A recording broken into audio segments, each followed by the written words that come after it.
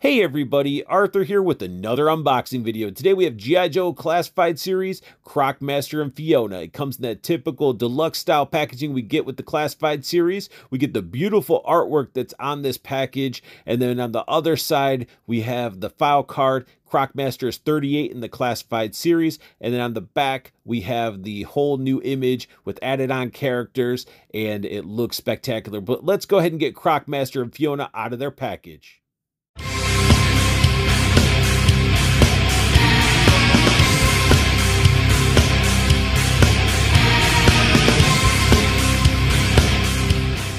So starting off with accessories from Fiona, we get a baby alligator looking awesome with tons of little sculpted in details in this tiny little piece. We got some painted teeth, not done super well, but good enough. We got a yellow painted eye with the little slits, and we got some painted underbelly. Just a really well done baby alligator. Continuing with Fiona's babies, she has one more little baby alligator, and it's an albino alligator. Teeth are painted, the eyes are orange with the little black slits. And has a little bit of color on the snout. Just a really, really well done looking alligator. Like the texture on these guys. And they're super small. Here we have another accessory for Fiona and Croc Master. They're sort of both because it's Fiona's collar with some spikes looking really nice.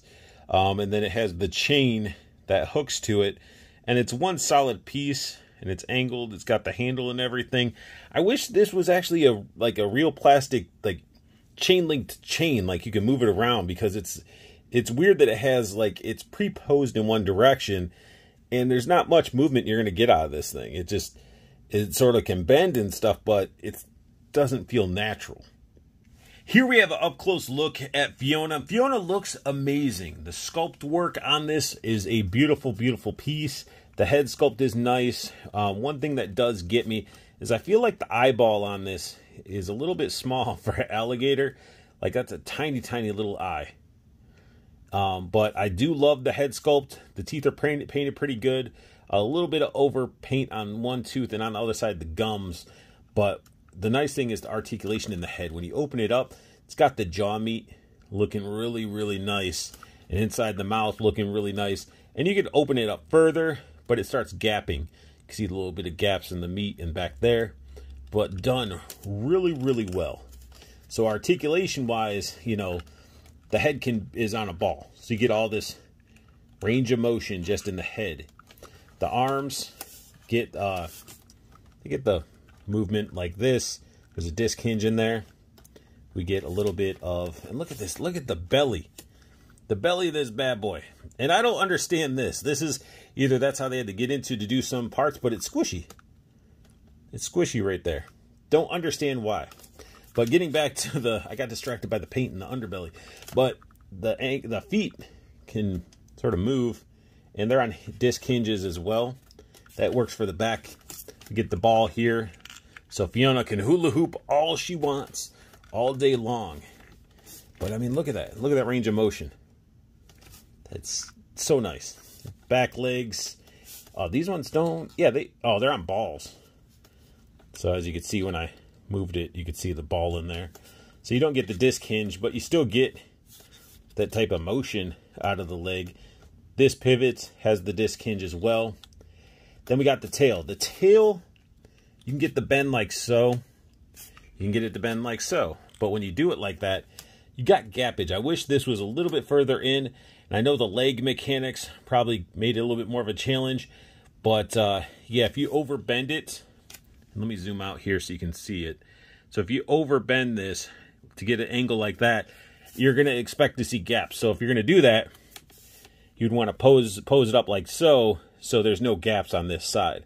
This is all ball joint here, and there's bendy wire. The bendy wire stops right at the end of my thumb here. Here we have Fiona showing off her lovely collar, and see, this is just, I don't like it. It's almost like I want to get this cut out and put a proper chain, because it'd be nice to just have her running around with just her collar without the chain always attached and be in position. But this pretty much slides over the head. It has its own little spot that sort of fits in there. It feels like it fits nice and snug, but it should technically go further back because it's weird how they positioned it because of the fat neck and everything. But still a really nice looking alligator, man. I love it. And then this just can easily slide in and out. And that's another reason I don't care for this chain, because it's so like thick and Crocmaster does come with a meat hook, more of like a feeding hook for Fiona. It's done really well. It's got the little nut and bolt on there, looking really cool for the handle, but it's all casted in silver plastic. Crocmaster comes with a boot knife, and it's very customized to Crocmaster because it's got the alligator skin handle, and it just looks really, really nice. But the alligator skin is definitely, you know, something that Crocmaster would have. Here we have the iconic bullwhip, and it's surprising that they didn't do brown, but I guess they wanted to do the green here. It looks good. It's pre-posed. This thing would have been great to have a wire in it so you can get some good poses out of it. But granted, when it gets to this thin part, you know, the wire would be a challenge. But it's all pre-posed, and that's a bummer, but still cool that we got the whip. Now, Crocmaster does come with a sidearm. It's pretty much a hand cannon.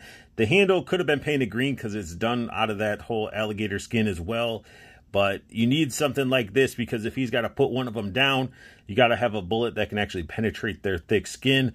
And this gun is just mean looking, and it does have the hole for a muzzle flash. Here we have an up-close look at Crocmaster, and if you're an OG G.I. Joe collector, you're going to love this figure because it looks very, very similar to the OG Crocmaster.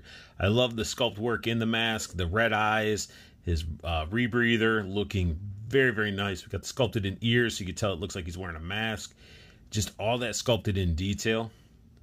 Even looks like he has some sewn up spots on the top of his mask where it either got slashed or bit. But very, very cool, and even a cool texture throughout. He has a hose that goes to the back, all the way back to this canister. Now, the canister unplugs. It's a backpack piece.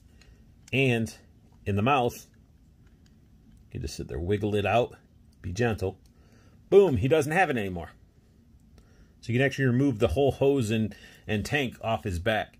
His back is sculpted very nicely, representing that alligator or crocodile skin that he's wearing. Looking nice. It's all in that gray plastic. They added paint to the front, and I got a little bit extra red paint on mine. You can see a little splotch up there. A little bit of, looks like almost like a scratch mark here. But I'm okay with it because, I mean, he's wearing, you know, the skin of an alligator or crocodile. The nice Cobra logo up there, looking really, really awesome. And then his arms are crazy and ginormous. They're pretty much gung-ho arms. We got the silver gauntlet, got some gloves, same big old arms, a different gauntlet. Those gloved hands, looking really cool. And a lot of this, like I said, it's all this great green plastic that they used. And then we got the crotch piece with the eye, looking really cool. I love how the orange sort of fades into that yellow. Did a really good job on the silver. Just a really, really nice belt.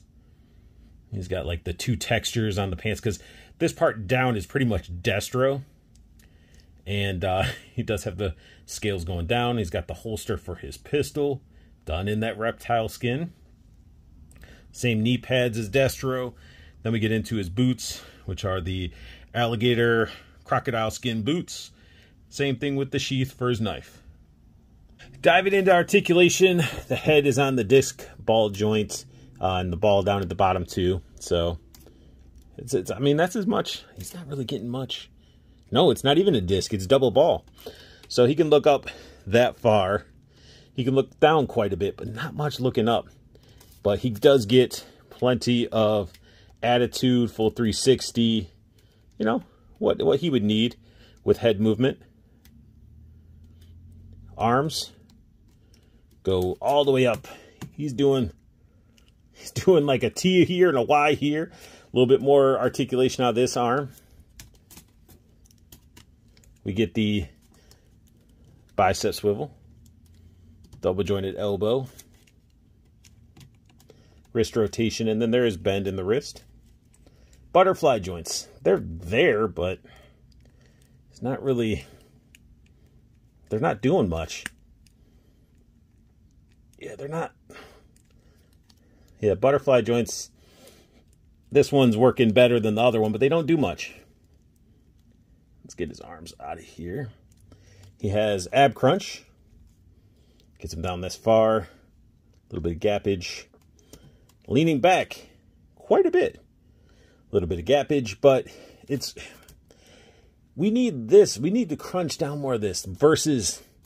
I don't know. How often do you guys crunch your guys backwards? I mean, I guess if they're getting hit, but I feel like we need more crunch forward with a lot of figures. We do got the ball waist, so he can swivel. He can do the whole hula hoop motion. Legs drop down hips. Could do the full Van Damme right here. And then we get the thigh cut up here. Double jointed knee. Again, destro legs. Boot cut where the boot's at. Ankle bend. And pivot.